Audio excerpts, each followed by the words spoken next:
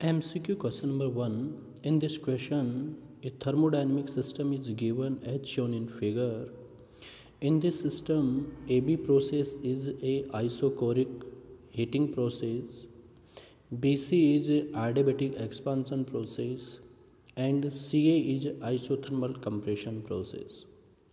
In this question, 1 mole of an ideal gas is given and the process is cyclic as ABCA. So, in this question, we have to find out the efficiency of a heating engine operating in the given cyclic process. So, to evaluate the efficiency of the heat engine, we have to calculate the work output and heat input in the system. So, process CA is the isothermal compression process. In the isothermal process, we know that the total temperature in the process is constant, so change in temperature is equals to 0. That implies change in internal energy will be 0. So according to first law of thermodynamics, delta of Q is equals to delta of W, and in the isothermal process, work done can be evaluated by 2.303 RT ln of V2 upon V1.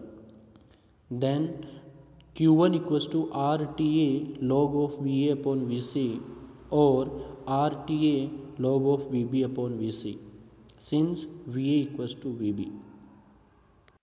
Now further, the heat absorbed in the isochoric heating process AB is Q is equals to NCV delta T, that implies Q2 equals to CV TA minus TB, where CV is the specific heat at constant volume. So Q2 equals to R upon gamma minus 1 TA minus TB, where R upon gamma minus 1 equals to CV. For the adiabatic process, TB VB gamma minus 1 equals to TA VC gamma minus 1, because in the adiabatic process, the equation of adiabatic process is TV gamma minus 1 equals to constant. That implies TA upon TB equals to VB upon VC raised to power gamma minus 1. That implies log of TA upon TB equals to gamma minus 1 log of VB upon VC. That implies log of VB upon VC equals to 1 upon gamma minus 1 log of TA upon TB. So Q1 equals to RTA upon gamma minus 1 log TA upon TB.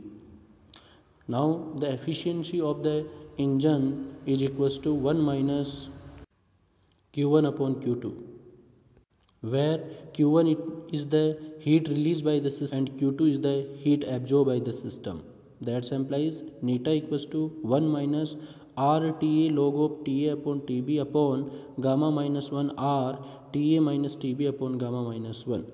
So neta equals to 1 minus TA log of TA upon TB upon TA minus TB. MCQ question number 2. In this question, we are having with a shortest wavelength in Lyman series of hydrogen spectra is 91.2 nanometer, and we have to find out the longest wavelength in this series. So in the modern physics, when electron moving in nth initial orbit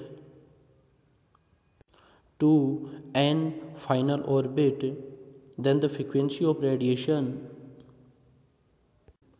or the wavelength is given by 1 over lambda equals to Rydberg constant R into 1 over n final square minus 1 over n initial square.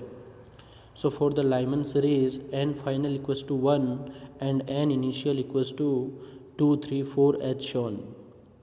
That implies 1 upon lambda equals to R 1 upon 1 square minus 1 upon n initial square. So for lambda maximum, 1 upon lambda maximum equals to R upon 1 square, because n final equals to 1 and n initial equals to infinite. So lambda maximum equals to 1 upon R. Similarly, 1 upon lambda minimum equals to R into 1 upon 1 square minus 1 upon 2 square, because for minimum wavelength, n final equals to 1 or n initial equals to 2.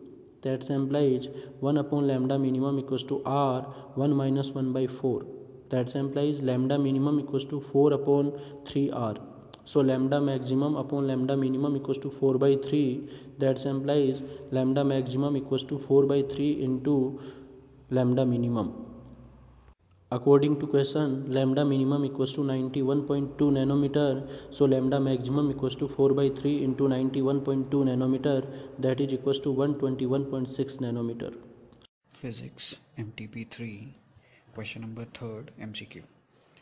In this question, the relationship between the angular frequency omega and the wave number k of a particle associated with it is given to us as k equals to under root of omega by c, where c is a constant.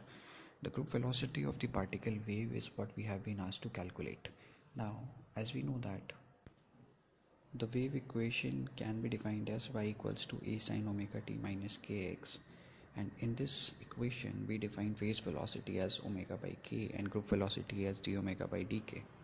We have the relation k equals to under root of omega by c, which can further be simplified to omega equals to ck square, d omega by dk equals to 2ck. So we can define group velocity as vg equals to 2ck. So the correct answer here will be option C. MCQ question number 4. In this question, it is given that epsilon naught is the 0-point energy of the harmonic oscillator of frequency nu and h is the Planck constant. In this question, we have to find out the energy eigenvalue corresponding to the harmonic oscillator with n equals to 5 state. So, for the harmonic oscillator, energy eigenvalue in the nth state is given by En equals to n plus half into h cut omega.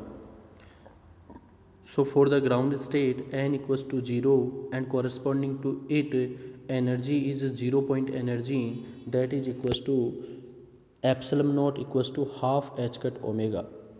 So for the n equals to 5, E5 equals to 5 plus half h cut omega, or 5 plus half into h nu. That implies 5 h nu plus half h nu. So 5 h nu plus epsilon naught, because 0-point energy is defined as half h nu, that is equals to epsilon naught. So E5 equals to epsilon naught plus 5 h nu is the correct answer. Option C is